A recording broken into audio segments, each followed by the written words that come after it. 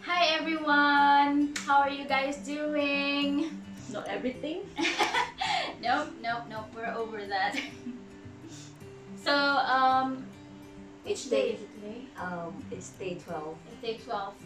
It's day 12.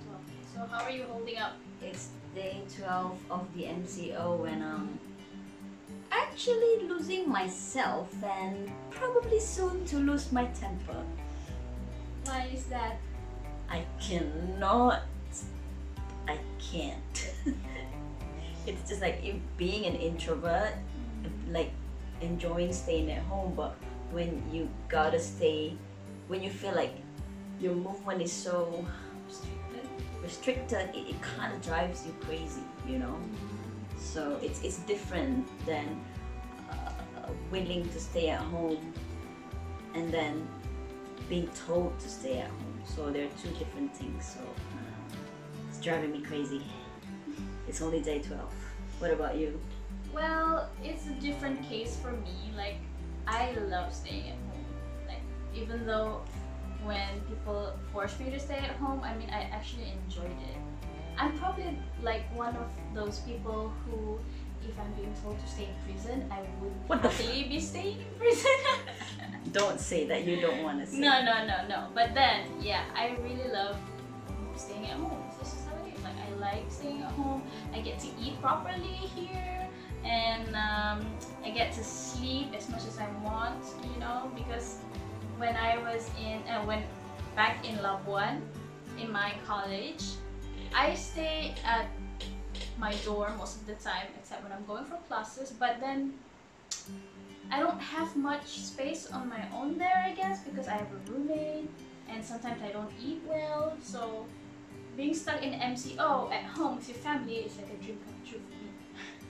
I suppose it's different for everybody. It's different for me because even though I'm stuck at home, I'm working from home and I'm still doing the 8 hours job, and it makes me feel kind of anxious, like I have to stick to my time. But people would say, hey, it's, you know, it's flexible if you work from home. Maybe for some, but for me, no, because I think it's because of my time management. I want to use that 8 hours for working, even if I'm working from home.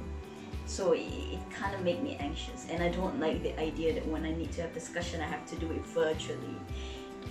I'm not the kind of person who likes to do things online. I don't like doing online banking. I just don't like to do things online, despite being on social media. But I'm not that active on social media. So I guess it depends, like different generation, you know? Yeah. Anyway, so we have 4 sets of questions here. Alright.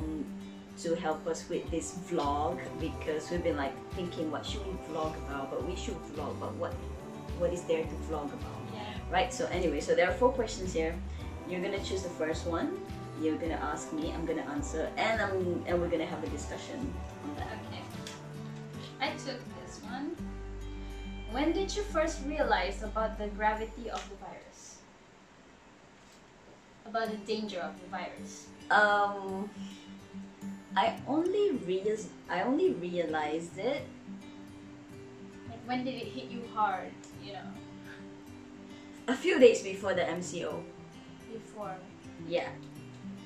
I mean, I know that I'm aware of the danger. I'm aware of the risk. I'm aware of how it's been affecting the world, but I suppose I was also in denial. I didn't want to overthink it, like, you know, because people like to spread fake news, so I don't want to freak myself out.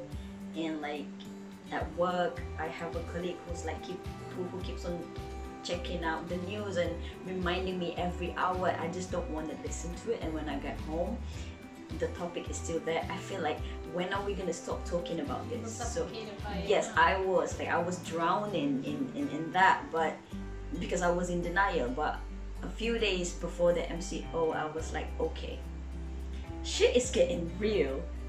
but I was still calm. I was still a bit calm because I don't want to overthink it. But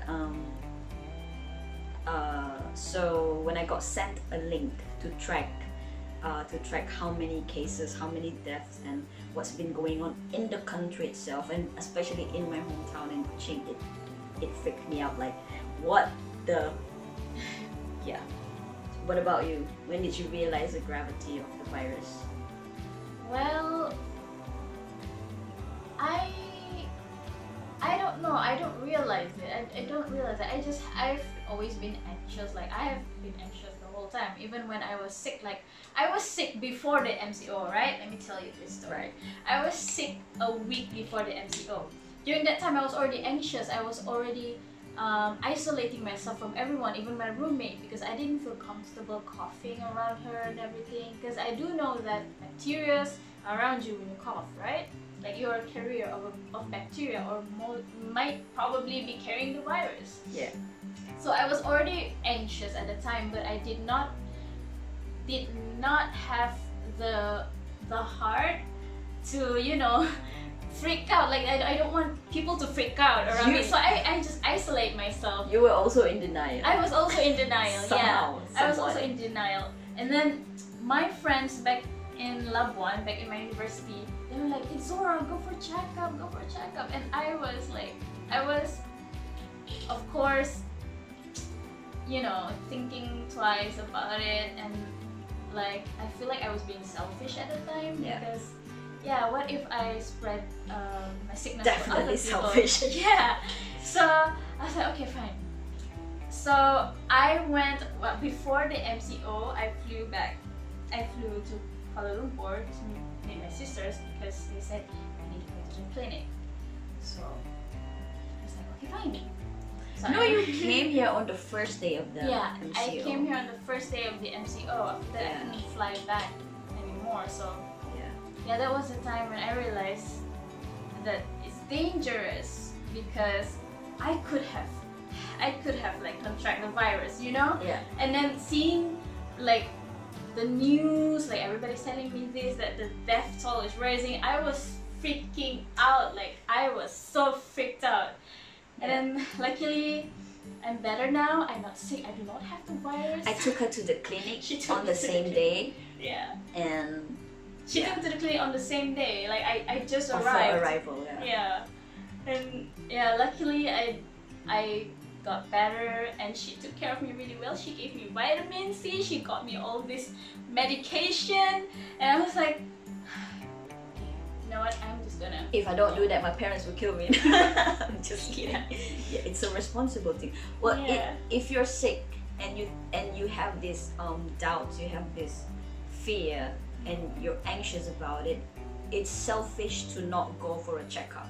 Yeah. You should go for a checkup, you know. But speaking of which, even now, if you go to the supermarket, at the entrance they will check your temperature, and I also think that's a good thing to do, because then people are always, okay, let me check the temperature. Okay, they will not be paranoid. Yeah. Yeah, I got so paranoid up to the point that I even sanitized my handphone, okay? And my driving license. And her driving license! Because she had to, we have a guardhouse here, so every time we go out, we have to give our license, right? So every time she received her license from the guard, she'll always sanitize me, man. Yeah, sanitize. Yeah.